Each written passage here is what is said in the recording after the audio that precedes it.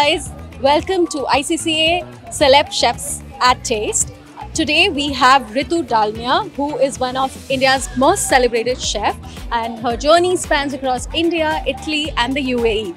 How do these diverse landscapes, from India, Italy and the UAE, how do they inspire your creations? For me, everything that I've learned is by traveling and by trying different cuisines. So between India, UAE, Italy, and everything I taste every time I travel inspires me to create something. I come back, try it. It's completely different than what I tasted. But guess what? I have a new dish. That's wonderful. And also your restaurants, when one goes there, it's not just the exceptional cuisine that impresses you. What is your approach to this marriage of food and atmosphere? It gives a wholesome experience. I think for any dining experience, number one is of course the flavor of the food. Number two, more than the atmosphere, I think is a personal touch.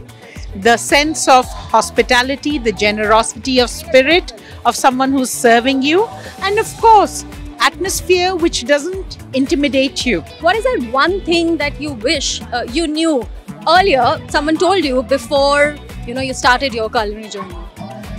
Oh, how much time do you guys have? Because this answer will take some days and days and days.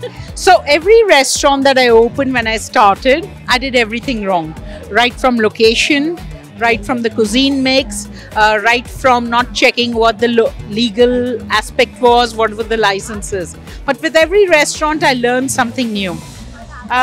Do I wish someone had told me that before? Not really. I think the experience of messing it up was an experience which can only be gained by messing it up. If someone had told me, I might have not listened to them. So I think sometimes you need to make your own mistakes, never to repeat them again. That's really nice and inspiring to hear because you're owning your journey. Yes, so Chef, I saw you working here with young chefs from ICCA.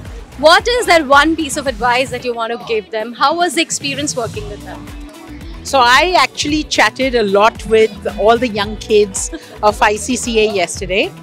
And what was really amazing was that there were so many women and young women who wanted to be chefs. That was very inspiring. So my only advice to them is, before venturing out your own, go and work in different restaurants, get that experience working hands-on.